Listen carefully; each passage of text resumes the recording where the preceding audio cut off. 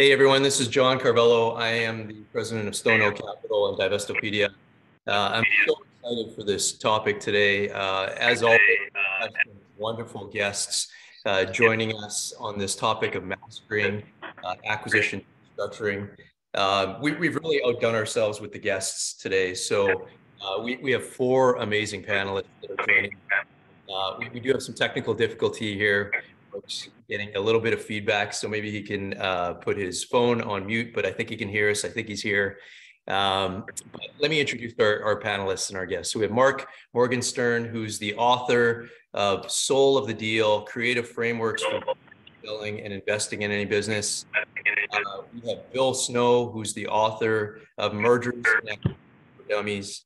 And we have Kenneth Marks, author, Middle Market M&A Handbook. For advisors, investors, and business owners. Guys, thank you so much for joining us here today. My pleasure. Awesome. Yeah. Marc, you here? I'm just double checking. Can you hear me through the computer as opposed to my phone?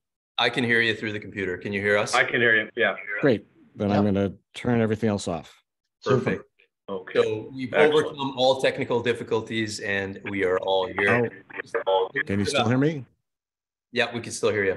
I can't hear you. Perfect. We're going to try to do this by, I don't know. I'm going to send Marc an text right now. Yes. Dial in by phone again. Yeah. Okay, perfect. We're trying to fix this on the fly if we can. Be dialing in again. Yeah. Yeah, hopefully. Okay, guys, just a little bit of housekeeping here. So for the Q&A, we have the Q&A panel box that everybody can join us on and ask questions. And then we do have the chat box open. So if everybody's on the chat box, maybe just let us know that you're here and you're on the chat box and say hi to our panelists. And also let us know where you're from. That'd be pretty cool. Awesome. So Marc, can you hear us? No, doesn't look like Marc can hear us. So we're going to start with Kenneth here, and we're going to ask Kenneth our first question around deal structuring. So, I mean, this is a good way to frame the deal structuring conversation. Kenneth, what are some of the common deal structuring mechanisms that are used in M&A transactions? And maybe just give us a brief overview of how they work.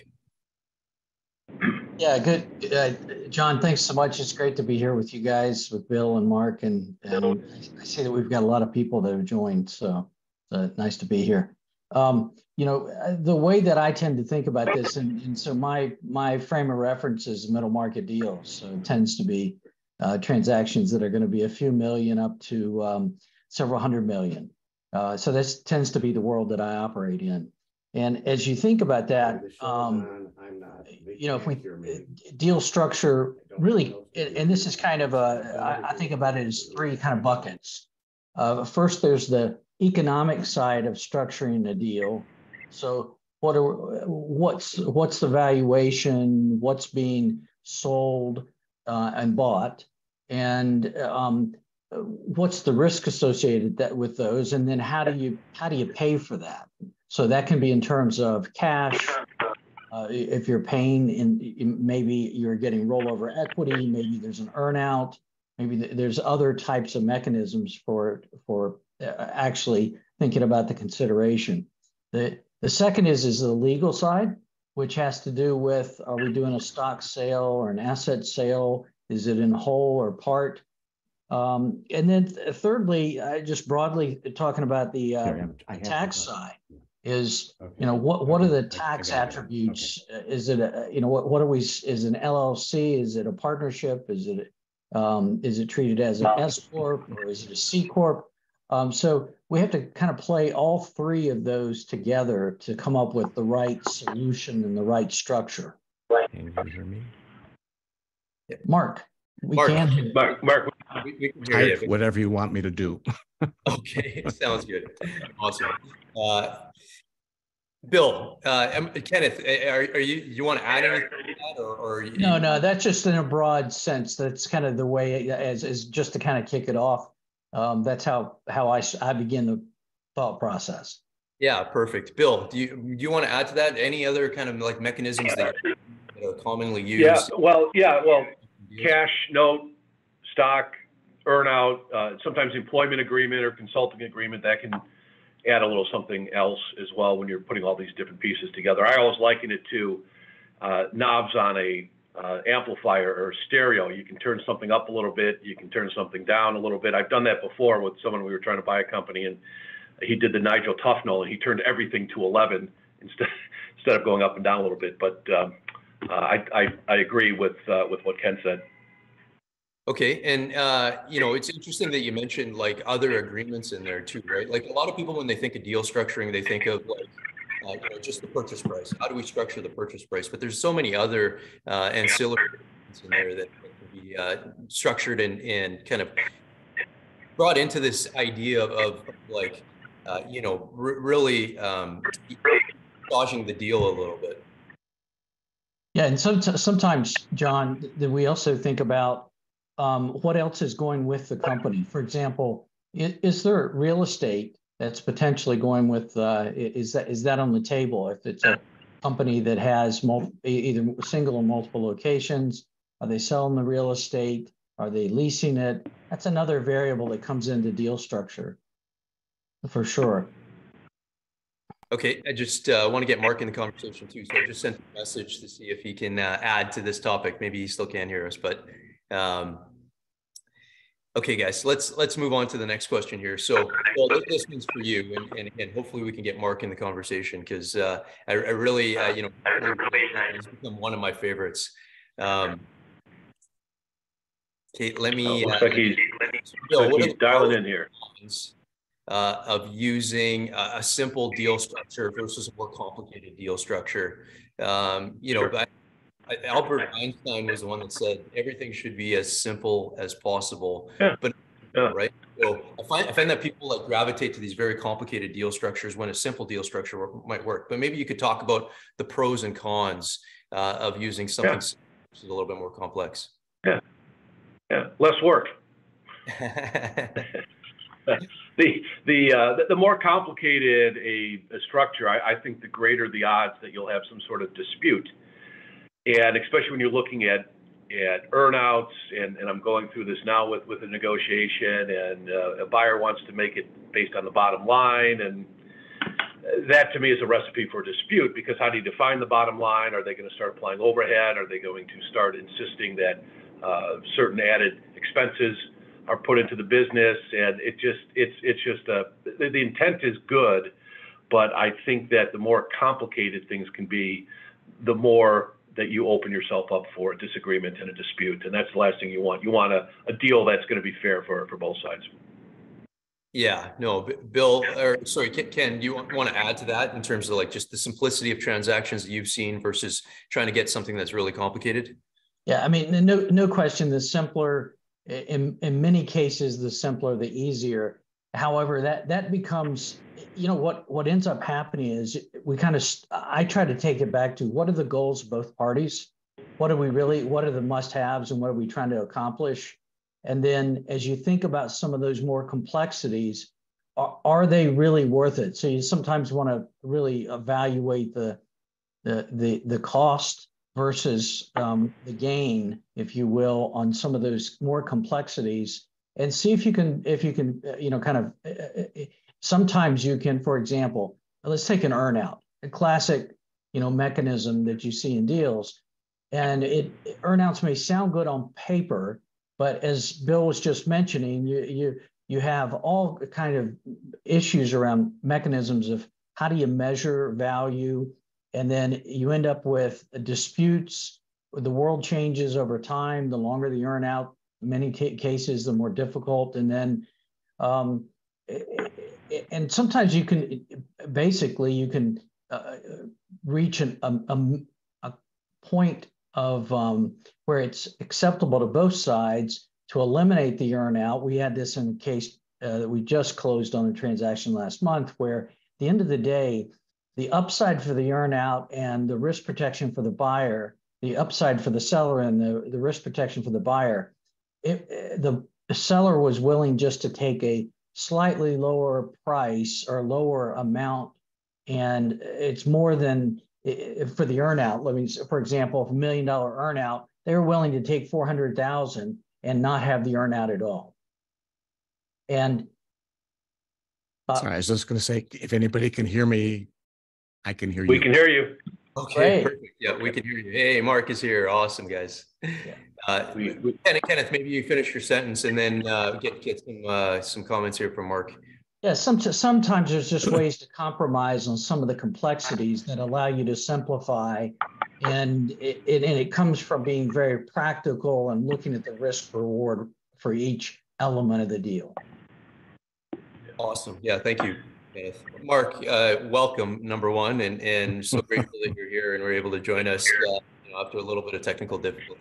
So we were just chatting about the pros and cons of using a simple deal structure versus like a more complicated deal structure. And both Bill and Kenneth talked about, some of the complexities around earnouts and some of the other mechanisms. But what do you see as some of the cons between simple versus complex? And how do you determine what the best approach is for a given deal? So not having heard prior 10 minutes, I hope I don't talk over anybody. Almost any question that's posed as binary, the answer is yes, because it's always the particular circumstances you're looking at. I have a very strong bias. There's an old expression, KISS, keep it simple, stupid.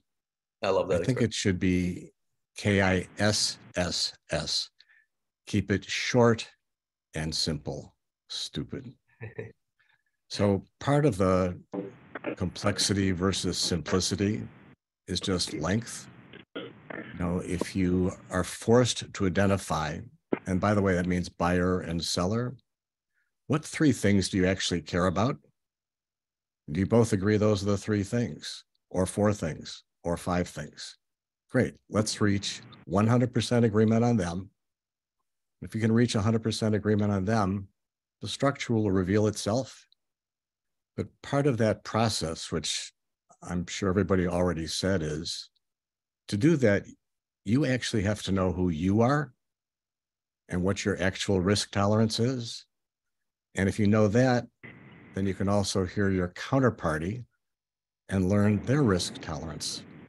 Because all of this is varying degrees of certainty and uncertainty and risk allocation. You can't solve all the problems on day one. Find three you can solve, agree on them, sign a piece of paper that says that, and then get more complicated. And what tends to happen, sorry, this is my 30 seconds and I can stop talking. But the capital markets, which we've all lived many cycles of, are super predictable. You have an event like SVB, the whole world's sphincters tighten. Right? Now it's massive uncertainty. Now I try to overstructure everything, and I don't want to do anything. It's exactly when you should be doing things. And that's when you've got to make it simpler, not more complex. Because if you try to address every risk that could exist, you've got a 1,000-page document and no deal. Yeah. No, I love that concept of finding 3 or 4 kind of hills to die on for each side and like addressing those. It's a really good, simple way of before I move on to the next question. Yeah, let me just say, at the risk of offending the lawyers out there, Marc just explained exactly why you don't want a lawyer negotiating a deal. You'll get 1,000 pages and no deal closed. We got a question coming up on that. So before I move on to the next question, I do want to put in the chat for everybody. I'm going to put everybody a link to Bill's, Marc's, and Kenneth's books in there. Again, these are incredible books that I think every deal maker needs to have on their bookshelf or in their kind of audio podcasts to listen to. So pretty amazing books. You guys go out and get those books. So, Bill, I'll ask you this next question. How do you strike a balance between the need to structure a deal before detailed due diligence is completed? In other words, how do you mitigate risk of incomplete information while also moving quickly to secure a deal? I kind of touched on that, but can you kind of expand on that a bit? Sure. Am I selling this or buying this? Let's talk from the both sides. So you're buying this. We're kind of positioning it on the acquisition side. Sure. Valuation first, let's talk about that as an extremely complicated mathematical formula that largely depends upon what side I'm representing. We have to understand that first of all. Trying to quickly get a deal done, again, I don't know if I'm buying or selling. And so the most important thing, when you've got a deal, you're working on a letter of intent, it's non-binding. Okay, so if I'm representing the buyer, we're buying a company and we're about to go into due diligence, which we've just done on a transaction, we are going to structure something. We're going to rely on the information that's been provided to us by the seller. Maybe the seller has a representative, investment banker, and they are making representations, and our job is to confirm those representations. And so to the extent that everything they've told us is accurate, then that's going to be fine. If we start seeing some sort of material change, either the business has diminished or had some sort of problem since we signed the LOI, or something has been revealed where the financials are not the same, or it has a much bigger concentration, or whatever the issue is, then that completely throws whatever we've negotiated off the table. And frankly, it's bad pool for people to misrepresent something and negotiate, and then when the facts are revealed, something else is revealed. Awesome. Yeah. No, Marc, do you want to add to that? Do you want to just kind of give a little bit of a framework between, enough information? Like you said, there's never going to be enough information, but how do you get enough information to put together a deal structure that might work, and then, kind of roll into due diligence after that? Yeah. So Bill started with, I think, the right place, which is a letter of intent. And you've got two fundamental choices there. If I'm the buyer, I love a 2-page letter of intent. It says the purchase price.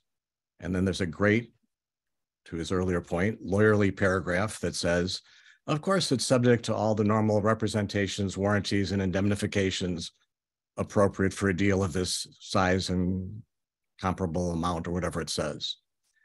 It basically says nothing, right? The seller now sees a purchase price. You have every out in the world. The only piece that you care is binding is that you've got a 60 or 90-day exclusive. Now, if you're the buyer and you've accomplished those two things, you've got the seller planning to retire, and you have the property off the market for 60 or 90 days. And every day after that, the buyer's position improves, seller's position weakens. It's exactly what he said. The converse, by the way, is you're the seller, you want the 8-page letter of intent that spells out everything. Yeah. Kenneth, how do you find striking the balance between structuring a deal before detailed due diligence and this details, lots of details versus less details, and maybe give the perspective of the buyer and the seller? Yeah, let me argue from the seller side for just a minute.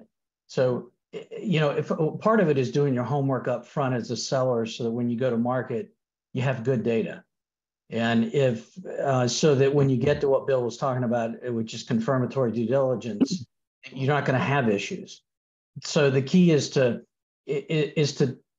really have some good prep done, make sure your numbers are solid, and make sure that the critical items that are material to a buyer, that you've shared those, whether it's customer concentration, whether it's litigation, whether it's something in the business that's changing. You want to make sure that you've got enough out there that you can get while these LOIs are not binding legally, which is what Marc was saying. If you have a strong seller that has options, what you don't want to do is you don't want to retrade a deal if you can help it. And so you want these things binding in principle. And the strongest negotiation for a seller is at the time of the LOI. You're not going to get the purchase price to go up typically unless something's really changed during due diligence. And so you're trying to basically preserve the value you've negotiated once you sign the LOI. And so the thing to do is make sure that there are no surprises that go along with that LOI as the seller. And You don't want to overpromise, but you don't want to shortchange yourself either, because every buyer probably discounts what you tell them to some degree, and or is at least looking at it with a skeptical eye. So I don't know if that's helpful, John, but yeah, super helpful. I think it gives a really good balance from both sides, the buyer and the seller, and what they're trying to achieve. When they're trying to get that initial structure in place and that initial kind of like deal parameters in place. Bill, you're going to add something? Yeah, and these points are all well taken, and I totally agree with them. One other issue too is the tax issue, and that goes back into, are you selling or buying assets or stock? absolutely. This is such a frustrating thing. We deal with this with our clients and prospects, and I call it the yes, where the business owner calls up their tax accountant or lawyer. I would think about selling the company, and they get this dismissive wave from the accountant because it sounds like work. Who wants to do work? Yeah. You want to do a stock deal. So I call it the yeah. It's not the rock band. And it drives me nuts because at some point, they're going to have to sit down and have somebody put pen to paper and look at what is the basis of the stock or the assets. Is accounts receivable going to be treated differently, inventory, all these different permutations. And I see no reason why people can't do it ahead of a sale so that seller can be prepared. And they just refuse to do it. And I speak to them blue in the face, and they just refuse to do it. And it comes back to bite them in the keister. I'll tell you one of the things we do, Bill, which to get around that is when we're leading the sale process, we end up trying to pull together the deal team, what we call the deal team, at the very outset, which includes who's the accountant that's going to be, really blessing the tax provisions of the purchase agreement and is going to bless the taxation of what we come up with. It's a deal attorney, it's ourselves as the banker, investment banker, and if there's a wealth manager. And so we try to get that nailed down because the tax is a driver for many. What we care about is after tax proceeds, not purchase price at the end of the day. Right. So right. I'm with you, Bill. It's I have found that a lot of tax structures though. Sorry, I was just going to add. Ahead, I thought a lot of tax structures come in after kind of an LOI is in place, right? So it's almost hard to put a tax structure in front of kind of a deal structure. Marc, maybe you want to give some. Yeah. So I might have a slightly different view. Okay. Because what both Bill and Ken said is there's a fundamental difference. Does the seller want to sell assets or stock? I mean, that's a pretty big divide. And they're going to be very different tax consequences. So to me, the person who really doesn't want to do that is the seller who doesn't want to pay everybody for their time. And that's the real reason they don't want an answer to that question, which is a really sounds bad like work, approach, right? Yeah, and totally if you want to make it simple, right? Just say, assume the purchase price is $10. Show me where the cash would flow at $10. Show me the tax consequences. You make it concrete, not abstract. Now they've got a very simple process. Apply it. And then to Bill's point, then you go, or actually Ken's, whoa, look at the after-tax difference. Who would have guessed? That's a good time to do that. And that is not a hard exercise. I totally agree. But it's the horse to water. I've been on the phone with accountants and they refuse to do the work. And I have the balance sheet. I have to ask questions. Okay, well, if we're doing an asset deal, how is this going to be taxed? And if we're selling assets, it looks like we're going to be selling this at a loss less than book value, not a loss, but less than book value. Is he going to face capital gains? Well, if he sells stock, yeah, but not if he sells assets at that price. Well, you've just been telling me to do a stock deal. I mean, I've had to get down, and that's fine to do the nitty gritty, but I know we're kind of belaboring this, but you really have to push them, and you have to say this. It's like you're talking to a 5-year-old child. And you have to say it a zillion times. And maybe I should start using the strategy that works with children. I can get my sister has 2 kids. I can get these little kids to do anything by saying, I bet you can't. And then little kids will do anything to prove you wrong. Maybe I need to do that with the business owners. Yeah, I tell you what we do, Bill. That's an interesting approach. What we do end up doing is, we actually have developed some expertise. I think that's one of the value adds. We're not tax guys, but we know enough to ask the right questions. And So we kind of, what we do is take to the tax guys a preliminary analysis that we do and say, okay, shoot holes in this. Tell us what we've got wrong. Give us some ideas on how to improve this. And so they're responding to something instead of a blank sheet of paper. That's one approach that will kind of sometimes. The other is that, and we find this quite a bit, is that many of the tax folks that company owners have as part of their team, they're great tax and they're good for their annual, but they're not transaction tax folks. So we have folks that we can go to that, we're simply asking our client for permission to spend a little bit of their money to get somebody that knows transaction, the taxation around the transactions and to weigh in on it, not to replace their accountant, but simply to give some very deal specific advice that can help their accountant. This is actually a great segue into our next question here. So Marc, this one will be for you, but how do you balance kind of competing interests of the buyers and the sellers during the negotiation process? Like even with the example of this tax, like, each side has a certain way that they would want to do the deal because it would benefit them. But how do you find something that reaches kind of a mutually beneficial kind of middle ground for both sides, if you can? And the one thing in your book was, confidentiality and certainty. That's what everybody's trying to get out of a deal. But maybe just hit on some of that, just the, balancing the competing interests between buyer and seller. So part of it is my view of negotiation, which is it should be a mutual education and exploration process. And part of the reason why this last discussion was so important is you don't want to be sitting at a table and saying, I want stock, I want stock, I want stock, and just keep repeating it like you're one of his nephews or nieces. You want to say, I need it to be stock because you'd have to pay me $6 million more to do it any other way. So I can explore a different way, but the only way I end up the same way is pay me 10 or pay me 16. When you can explain to your counterparty why you have a need, then they tend to say, okay, that's a legitimate need. I'm going to have to address it in structuring. And so part of a negotiation of structure, going back to the why it's the three things you care about. Okay, I really believe you. Those are the three things. Let's see how close I can come to meeting your needs there. There is no middle ground. There are a lot of places where, okay, you're going to win the variable or you won't. Great.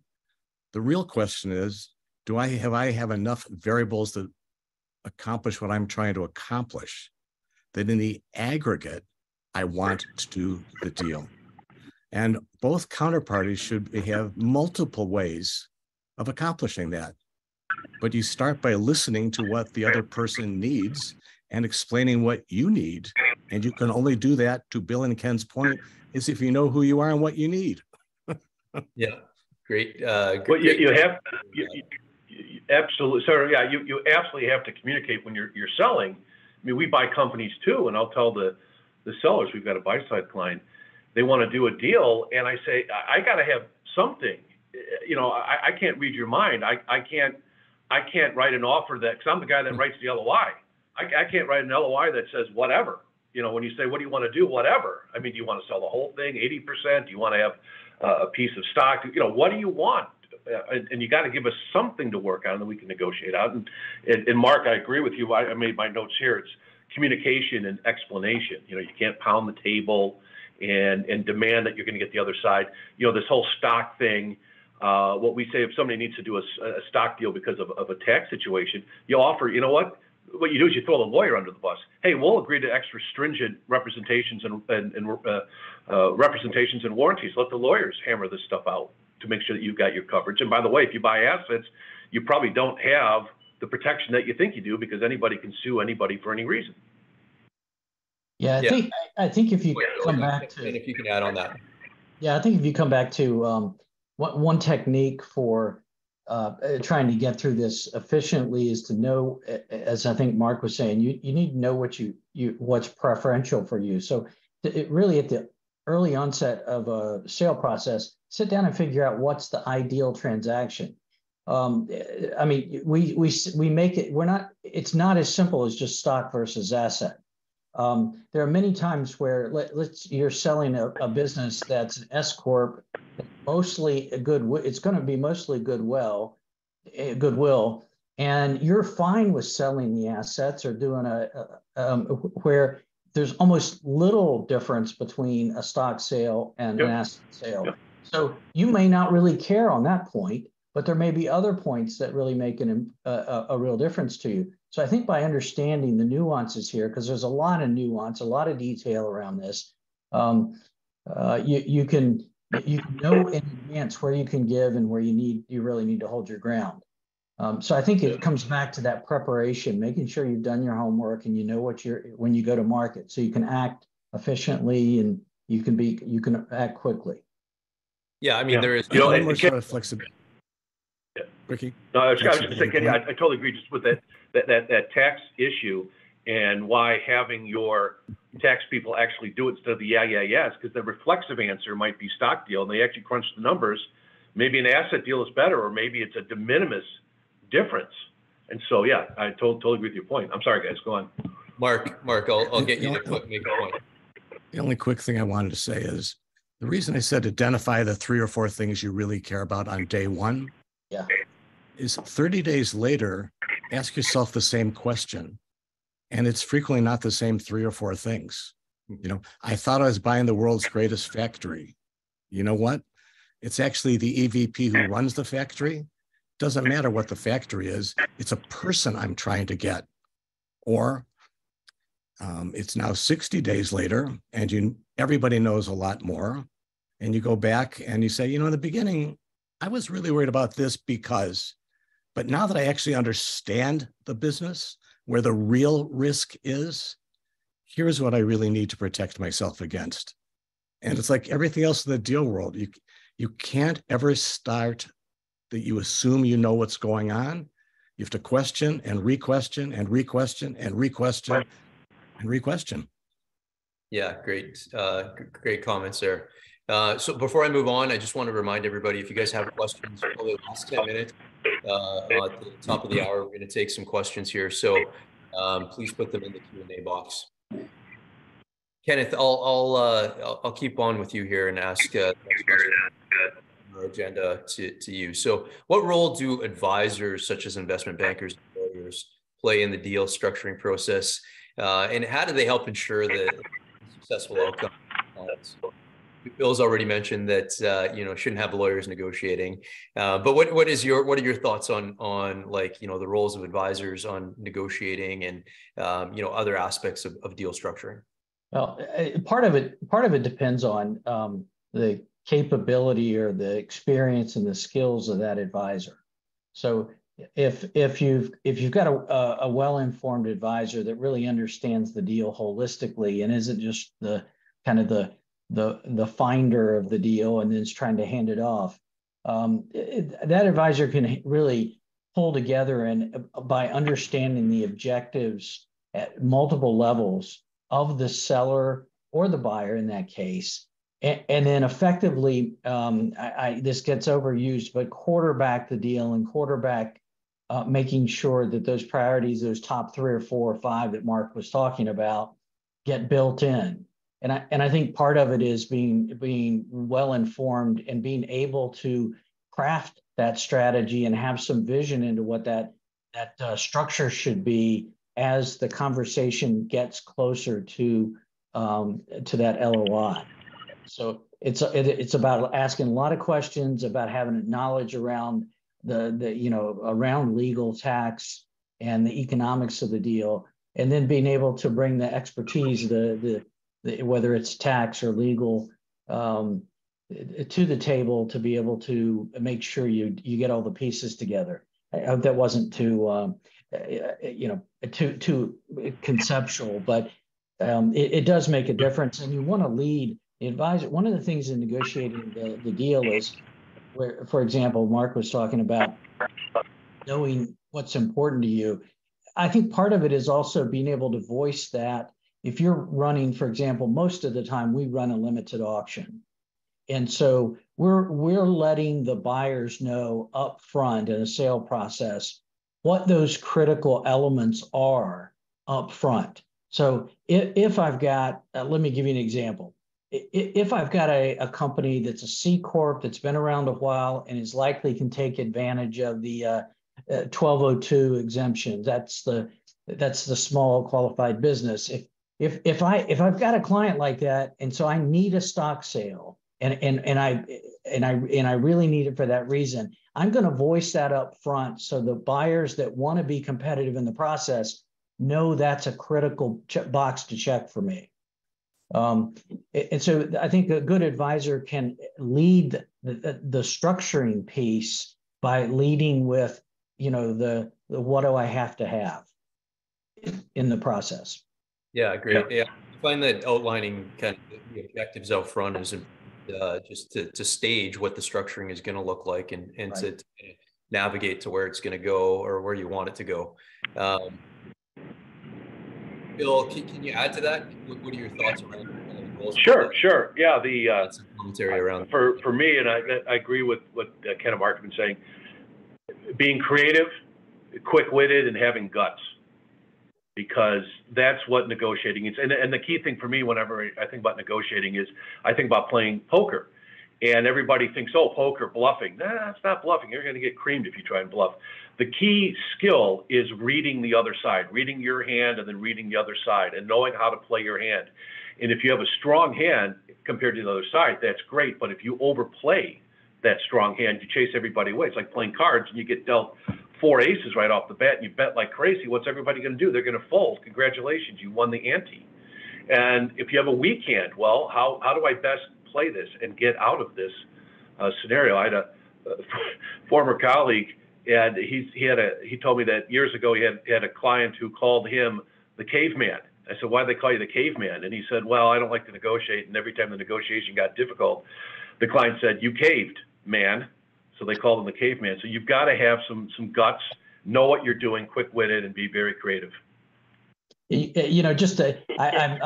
didn't give Marc a chance to jump in, but what gives you the leverage to be bold is options. And how do you get options? You have competition at the table.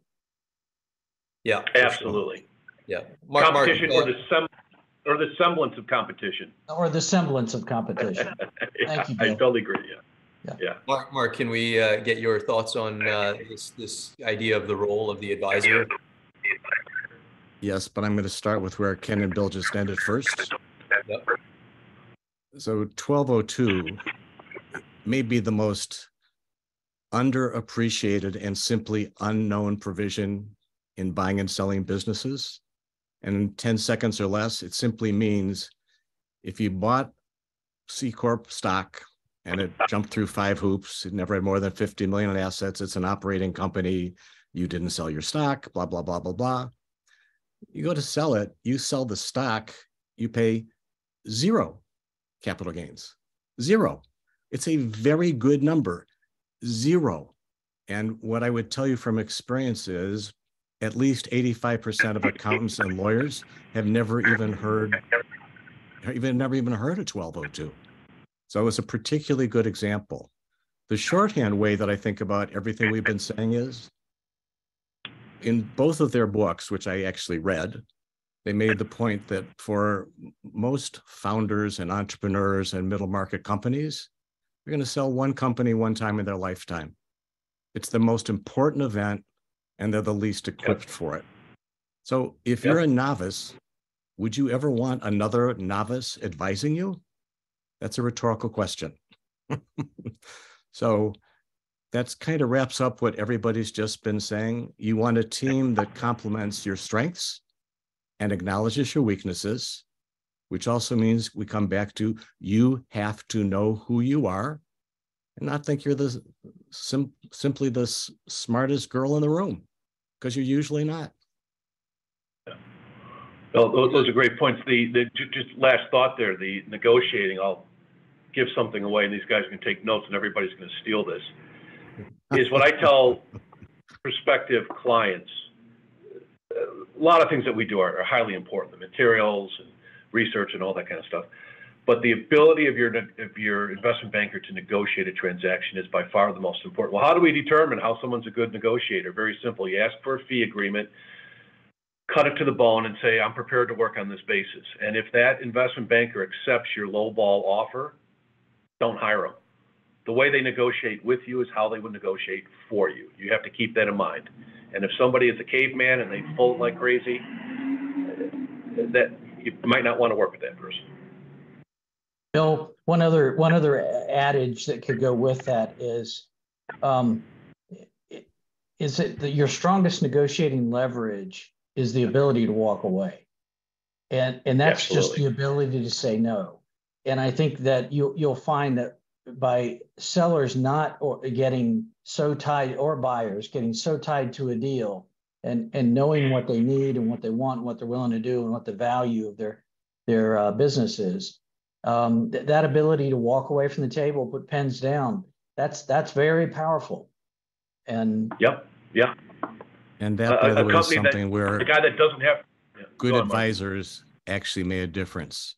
They say, hey, when we started this deal, Mary, you said the first 3 points were 1, 2, and 3. None of those are in this agreement. Do you actually still want to do this deal? And hold up a mirror and help the person see themselves. And in a super emotional set of circumstances, help them strip the emotion away and let their analytical framework come out. Yeah, Mark, you make a really great point there, because I find that, the advisors and should be the leaders of negotiating the transaction, but ultimately it comes to the buyer and seller, the people that are writing the check and receiving the check, that need to make the ultimate decision. So it's like coaching them. It's really kind of bringing to light what the circumstances of the situation are. That's important. Do you agree with that? I think everybody on this phone would tell you that half of their job is they're a psychotherapist. Because that's true. Any side of this is an emotional roller coaster of fear, greed. The world's falling, I'm selling too soon. I'm selling too late. Why am I doing this? Who will I be tomorrow? I mean, it is gut-wrenching, particularly on the sell side, not the buy side, but on the sell side. Somebody sells their business. They don't know where they go tomorrow. They don't know what their title is. They don't know how to introduce themselves. They don't know what are they going to say. If you took your iPhone, which all of us have, and you remove one of the apps on the front page, everything else moves around, right? And you can't really find what you want because it's moved around. Pretend that's your life. Somebody moved the app. Where's my home screen? Well, I tell you, Mark, you're making a great point that one of the things we start with, and we've done this more and more over the last 5 or 6 years, is we want to know who do they have a wealth manager or a financial planner? And we want them to be part of the team and part of the process and meet with them so that we're able to get some clarity around what are the real goals and objectives here, not just for the deal, but how does this fit into your future plans? And it enables us to kind of move that conversation further along if it hasn't happened. And it gives the ability to start, asking those questions about what this is going to look like post-closing, so that they don't get to they don't get that super anxious seller's remorse, towards the end. We also have this adage. I'm sorry for all these little one-liners, but we also have this adage we tell clients up front: listen, this thing is going to die 3 times before we get it done, and don't just take a deep breath. Let us do our job. Let us push, and we'll get this done.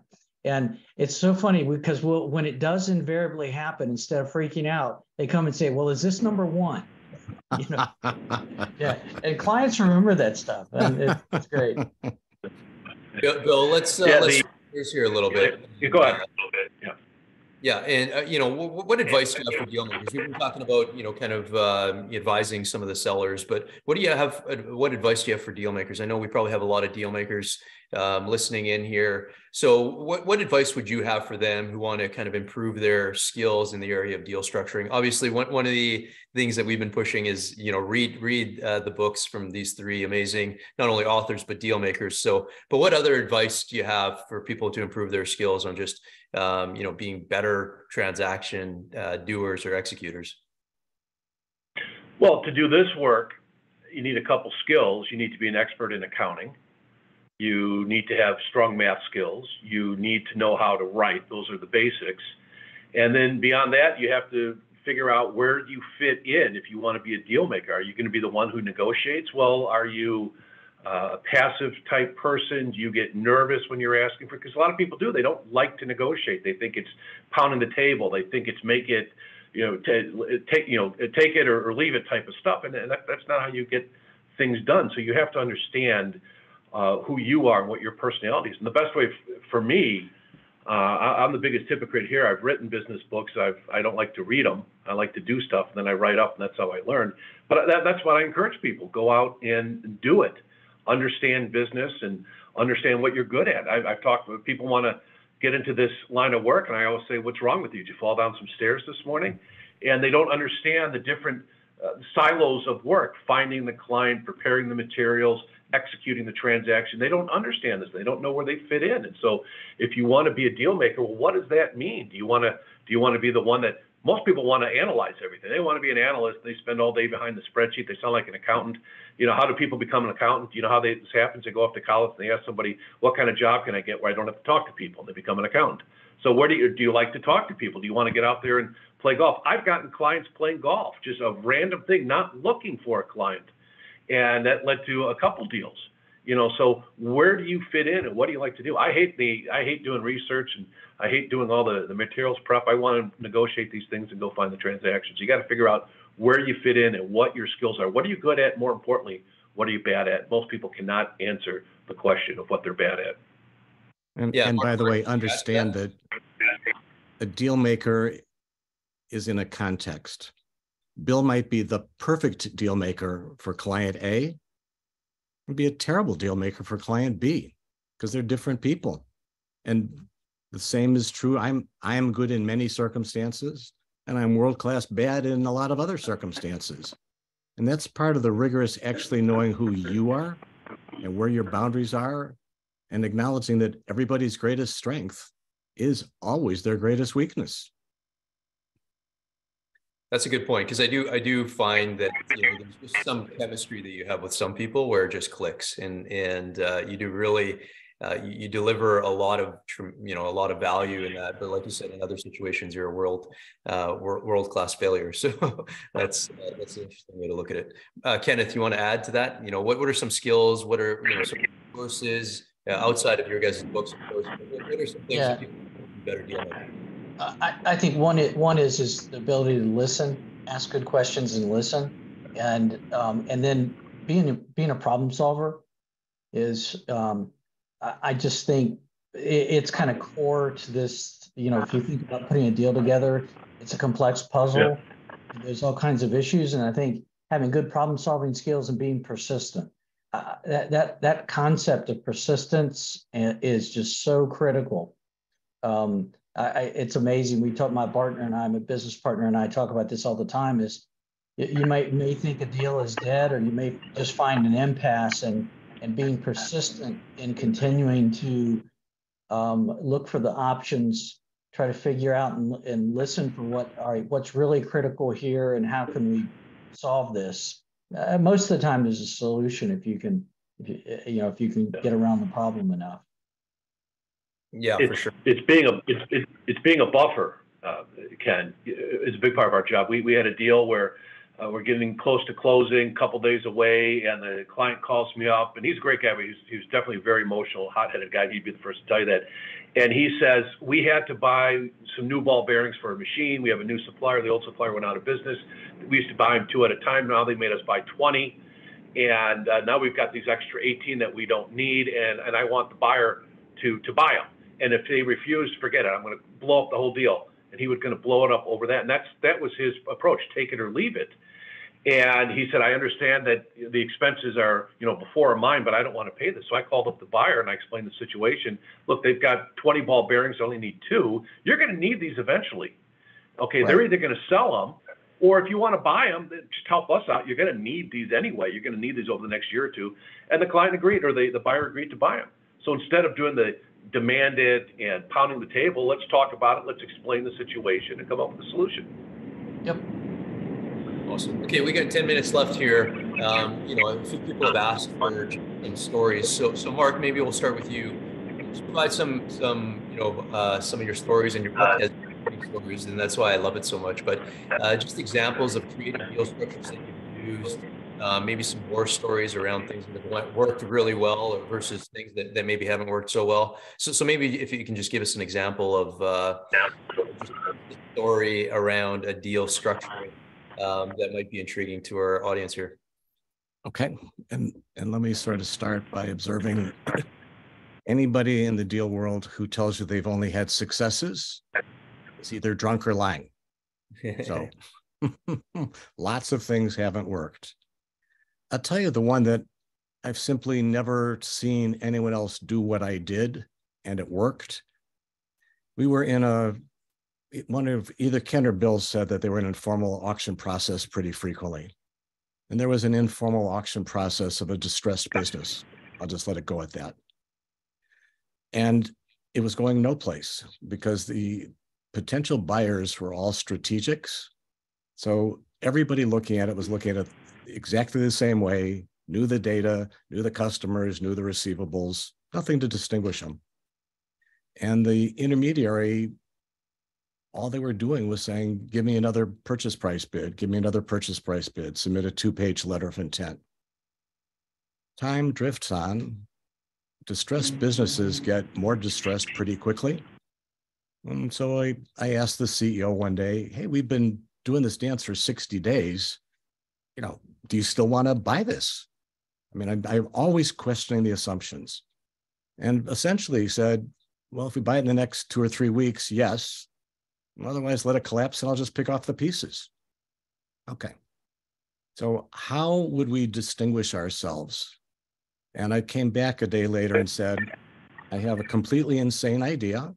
I'll laugh at me before you laugh at me, but here's the idea. Every seller wants certainty, certainty, certainty, and certainty. That doesn't exist here. So here's my crazy idea. Let's draft the 60-page acquisition agreement. Let's draft all the employment contracts, all the non-competition agreements, the release we need from the bank, the opinion letter we need from the lawyer.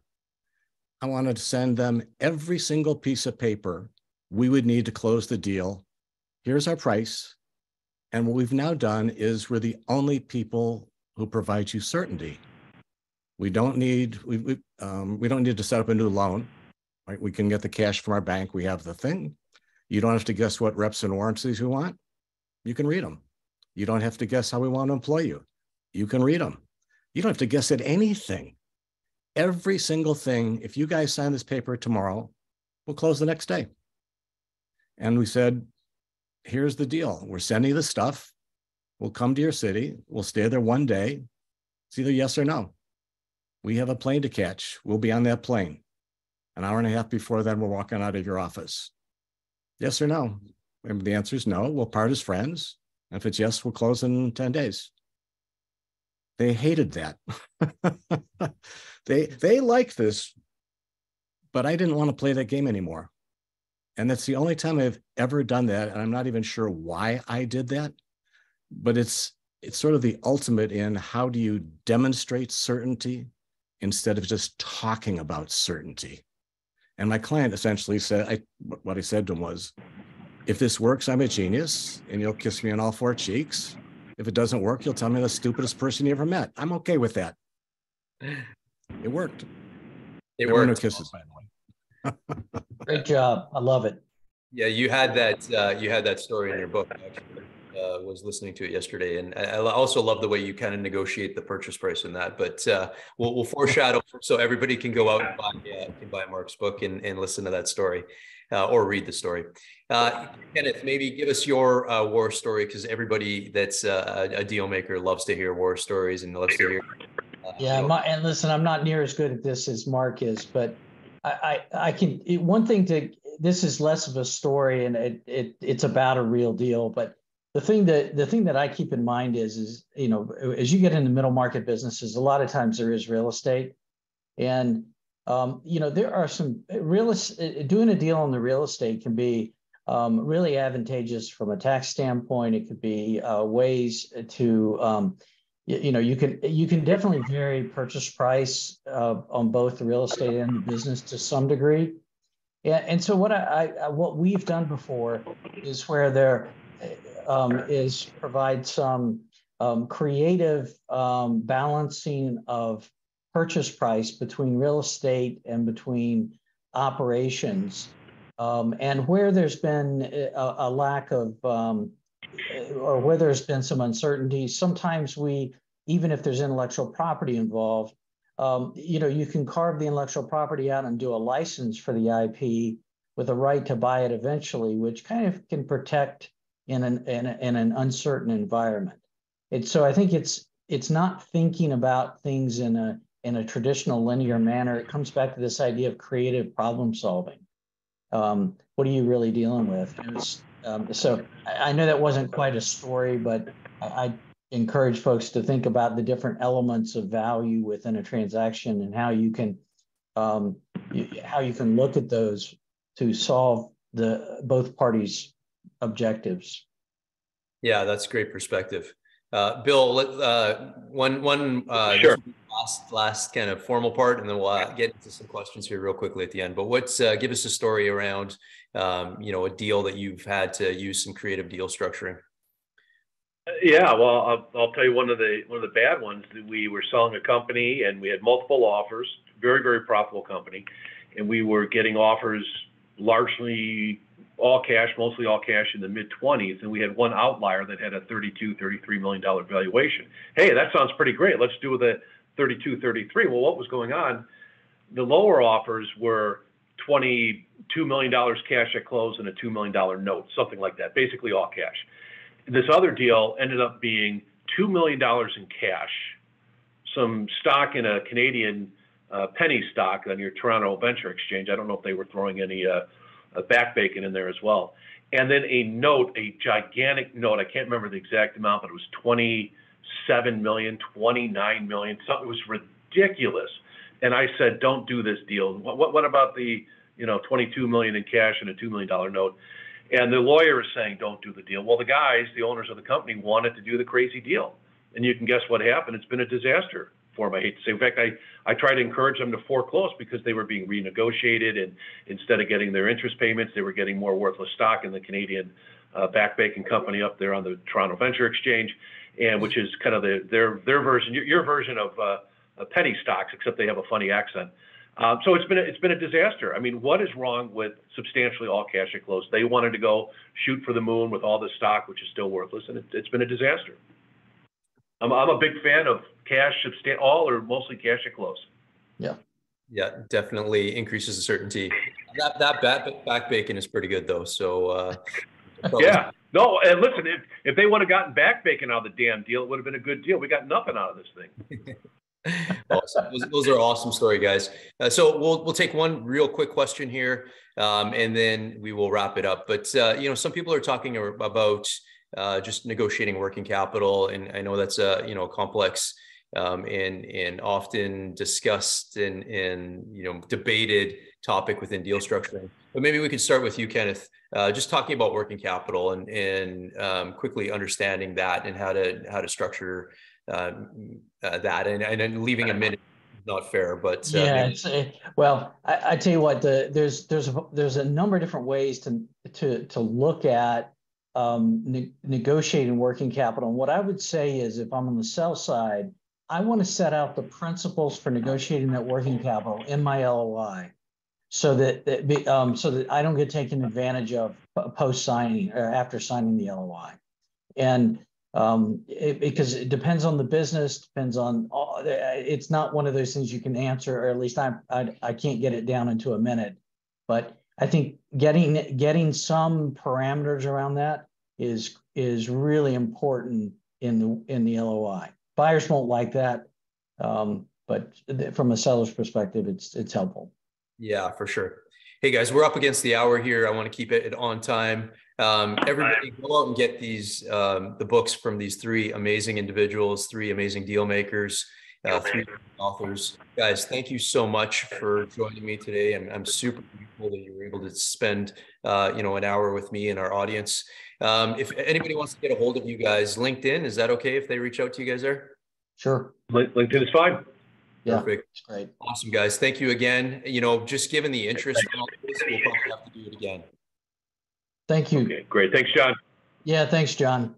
Take care. Thanks all.